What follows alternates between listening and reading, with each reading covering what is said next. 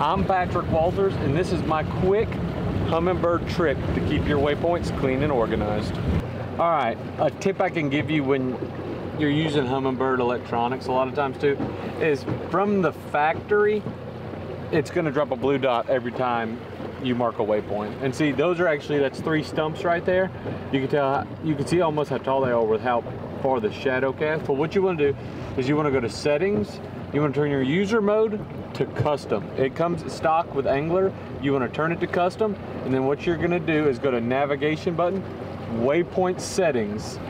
And when you do that, this comes up and it tells you icon category, default waypoint icon, but it says new waypoint icon. It comes as default. You want to turn it to select.